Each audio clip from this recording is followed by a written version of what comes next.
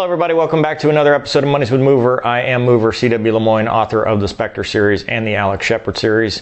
If you haven't picked up FINI Flight, it is now available in any ebook or paperback format. It is the latest in the series, although you don't have to have read the entire series to get caught up. It is a standalone book, but it helps. But please pick that up, leave a review. It does help support the channel. Also, on supporting the channel, now t-shirts and posters are available based on popular demand. So check that out. I should be getting those in pretty soon. I'll be able to wear it on the channel.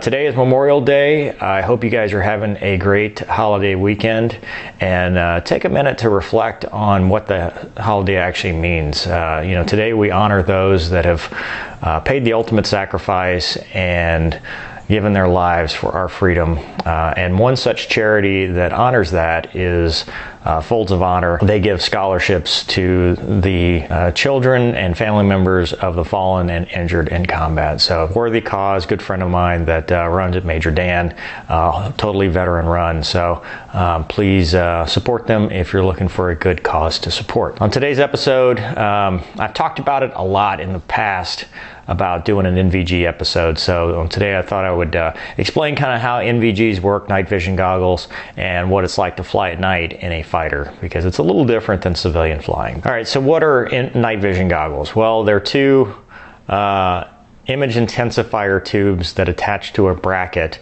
that take ambient lighting and turn that and magnify them so that you can see at night. Whereas your vision is usually about 2200 at night unaided, night vision goggles can take it down all the way to 2025 to 2040. So it's a very good improvement. However, current technology, generation 3 intensifier tubes that we use usually are green monochrome images. So with a set of night vision goggles, you get about a 40 by 40 field of view, which is not much. It's like looking through a soda straw, but it does help and it does have some benefits. So how does the technology work?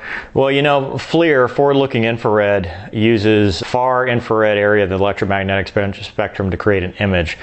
The NVGs use the red portion of the IR spectrum and near, and it all depends on illumination. And by illumination, we use millilux to measure it, high illumination being 2.2 or greater, and low illumination being anything under that. And that's just how much light you're getting from where the moon's positioned, stuff like that. So they can enhance your situational awareness, help you avoid terrain. You can see the terrain now. You can see lights. Aircraft lighting, non-covert, just normal aircraft lighting can be seen upwards of 50 miles, and even a lit cigarette you can see out to 5 miles. And that can be dangerous because many of wingmen has tried to join on an airliner that they thought was their flight lead because they see a little flashing strobe and they're like, oh, that's my guy. And it's really 50, 60 miles away in an airline track and not in the airspace that they're working in. I can't say I've done that before, but it is possible. But it's also pretty good. You can see all the stars. You can see pretty much all the lights. You can see the ground. You can see the terrain. You can see pretty much everything. I mean, it doesn't turn night into day, but it gives you so much more situational awareness. And also you can see shooting stars, which is kind of cool, even though sometimes they look like surface-to-air missiles. In combat, you can see anti-aircraft artillery. You can see actual surface-to-air missiles, and you can see clouds. You can see and avoid thunderstorms and clouds and stuff that you might not be able to see with the naked eye. So it's a really good situational enhancing thing. So what are some of the limitations? Well, the actual cockpits themselves can be a limitation because some of the aircraft lighting may or may not be modified to support NVGs, so night vision compatibility. So, for example, the F-18A that I flew did not have NVG compatible lighting, so we'd have to turn it off.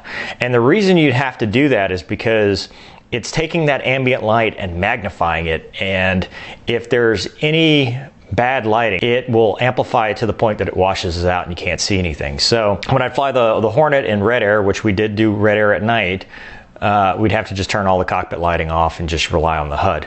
And I also had like a finger light that was NVG compatible, so if I needed to look at something, I could just point, look, turn it off, and be good.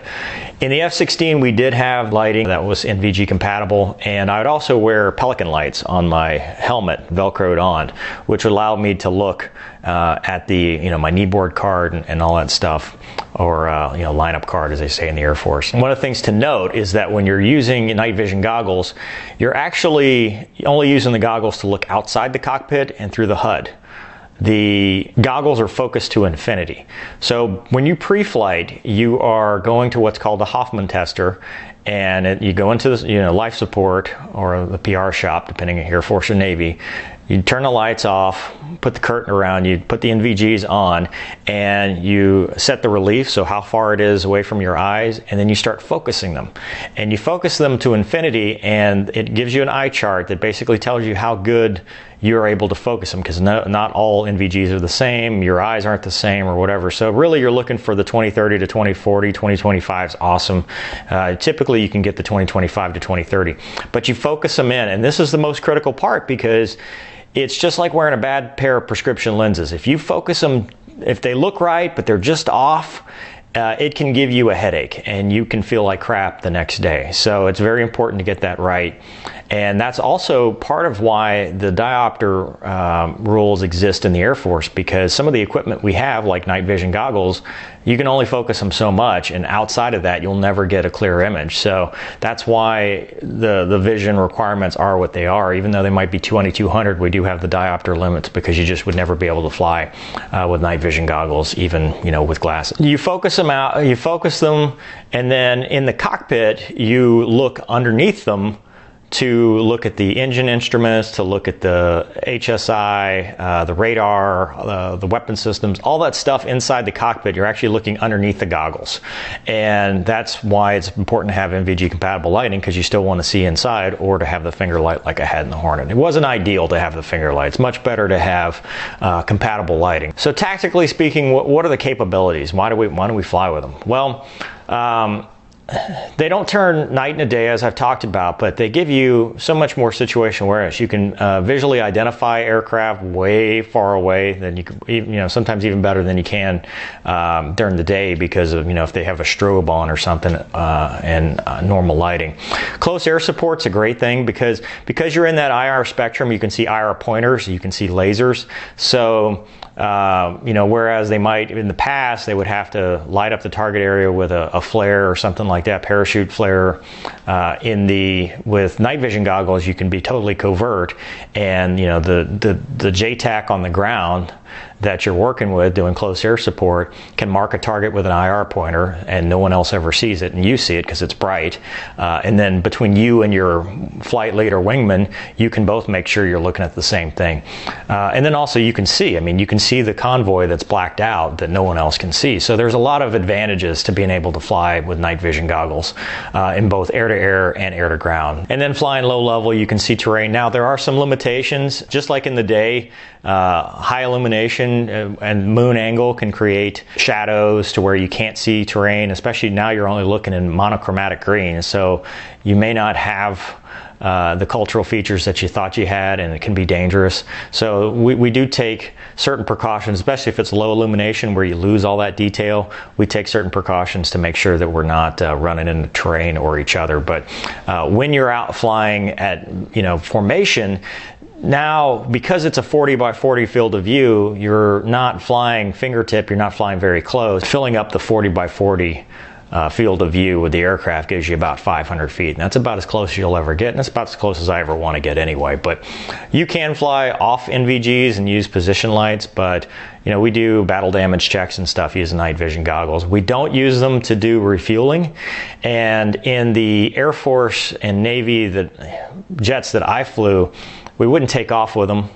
We'd only put the goggles on above 2,000 feet or min safe altitude, whatever terrain or something, could be up to 4,000 feet or whatever. And then coming back home, we would take the goggles off and fly a sensor trail or radar trail recovery, where you're using either the radar or data link to fly off the other guy, and then fly instrument approach back to landing. Well, whereas some aircraft, special ops, A-10s, they can land on covert lighting, blacked out fields using the night vision goggles. And they do it all the time, and it's something they have to practice. In the F-16, when I was in Iraq, we'd use them to taxi around, not because we needed them to see, but because the airfield, you know, it's an old abandoned Iraqi airfield, or taken over Iraqi airfield, and there were rocks and debris and it wasn't well lit, so we used the night vision goggles to help us maneuver our way and make sure we didn't suck up a rock, because, you know, the F-16 intake's a big hoover. We didn't use them the entire time, and personally, I usually kept them in the case and only used them when needed. I didn't like wearing them because when you're wearing the NVGs, you know, they weigh a couple pounds, so they're not incredibly heavy, but they're on the front of your head, and they're putting pressure on the back of your neck because they're trying to pull your head forward. Even if you had the strap, the nape strap, and the mask on, it's still putting pressure and trying to pull down because it's just weight. And if you had 20 pounds worth of weight at 1G with all the stuff on, brackets and everything, well now, you know, 5Gs, you've got 100 pounds of force on your neck. So pulling G's with it wasn't necessarily comfortable, necessary evil, but as much as possible, I'd just leave them in the case unless I absolutely needed them. But I wasn't a huge fan of that part. Also, if you were doing any kind of day to night or night to day operation, my first flight in Iraq, when I showed up, they said, you're going to be a day guy because you're a young lieutenant, you don't have a lot of experience with night vision goggles, we want you to be a day guy. Well, my first day sortie actually briefed at 2 a.m. and took off at 4 a.m.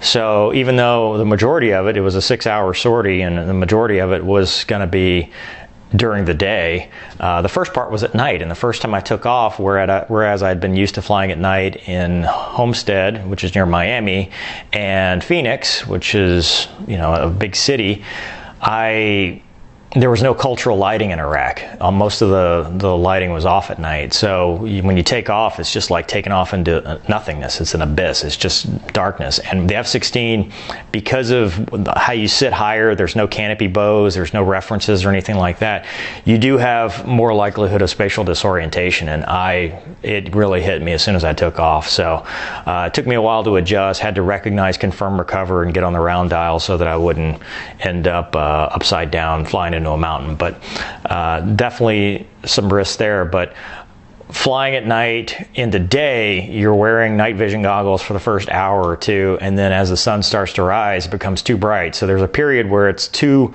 bright for night vision goggles, but still too dark to really see anything. And you just have to deal with it. So you have to bring a visor, which takes up space, but you bring a visor because you swap out the bracket, put the NVGs away, and then go. Overall, the NVGs definitely help. It's definitely something good. It's something you have to learn with. A lot of guys don't like flying at night, and I'm kind of one of them. I'd much rather fly day VFR, but it's a necessary evil. We fly 24-hour operations when we're in combat, so it's something we have to get used to, and we own the night. That's our job. We have to be able to take the fight to the enemy day or night, 24/7, 365 days a year. So it's just something we train to. It's something we have to be good at. Anyway, so that's night vision goggles. Hope that explains it, and I hope you guys enjoyed it. Hope you're having a great Memorial Day weekend. Please pick up FINI Flight, check out Folds of Honor, make them tell you no, and I will see you next time.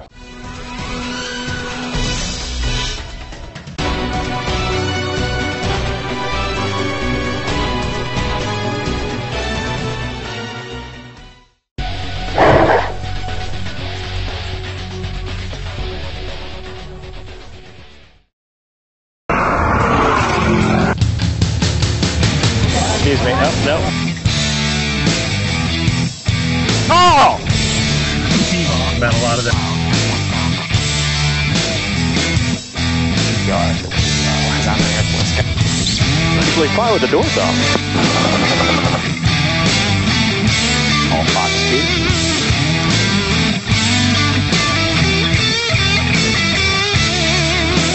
2. Don't be a douche. That's rule number 1. Make them tell you no.